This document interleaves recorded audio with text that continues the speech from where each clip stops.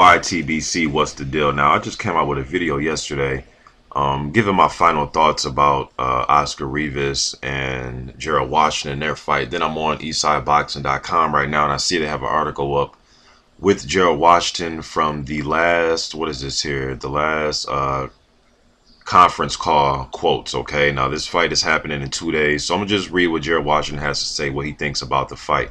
And I've also did a Washington versus Oscar Rivas prediction. So want to talk this fight up, man, because nobody's really talking about this fight. It's a good, exciting heavyweight fight. Oscar Rivas, undefeated prospect. Gerald Washington, another undefeated prospect.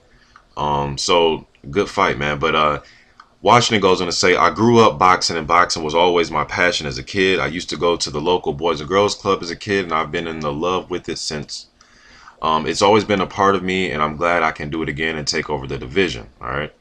There's a lot of similarities in football and boxing. You watch film, you break your opponent down. We take everything from sparring and practice and take them out the game.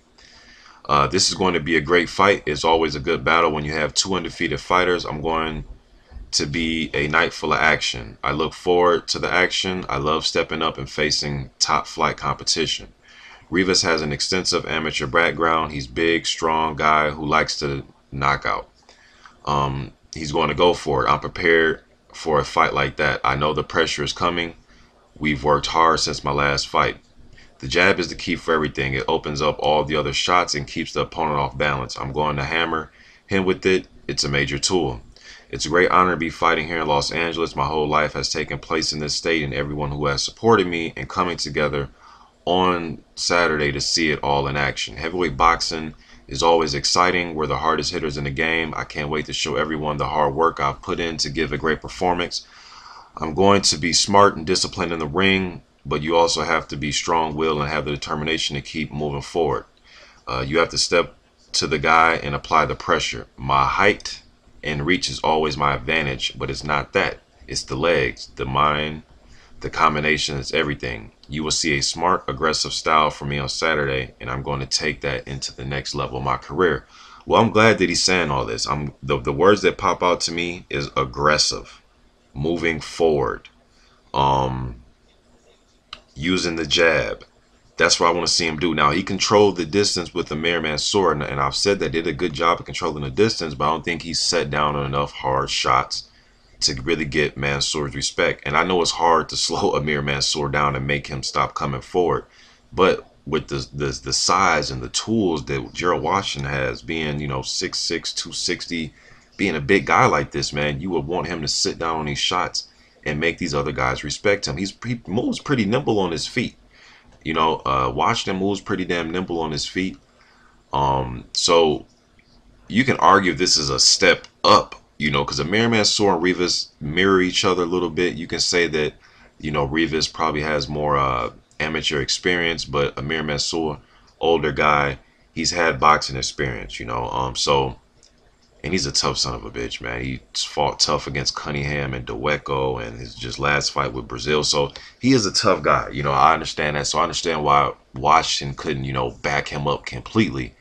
But no excuses, man. When you're that big and strong, you have to back guys up, or at least make them stop coming forward. At least make them stop and fight you in the middle of the ring and not want to come forward.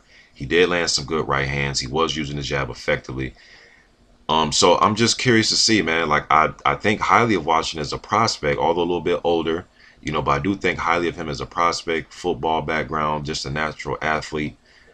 Seems as if he knows how to fight, and he's picking up to this style. Worked out at the All-American camp in Carson, California. So it's going to be a good fight, man. I'm still going to go with Rivas, in this fight. I'm not going to change my pick because of this conference call, these quotes. But at the same time, the things that he's saying, they make sense, But using his jab is something he's going to have to do. He said he wants to, he knows that he's going to apply the pressure. He knows that Rivas is going to apply the pressure. So I'm curious to see how he's going to deal with it. Is he going to deal with it the same way he dealt with it with the Mir Mansour, by moving mostly all night? Or is he going to step to Rivas and let him know, hey, man, I'm the big man in here. You know what I mean? If anything, you're going to fight me in the middle of the ring. You're not going to come forward. Will he be able to discourage Oscar Rivas? Because it's going to look pretty funny, man, watching Gerald Washington just go on his back foot all the time. I mean, he's built like Lennox Lewis. Lennox now Lennox had his fights against like David Tua and some other guys, you know, where he would just be reluctant to be aggressive. He would just use the jab for the most part. But you have to sit down with some of these punches, Gerald. But we'll see on fight night. You know, we will see on fight night. Just getting this out there, trying to talk this fight up, man. YTBC. I'm out.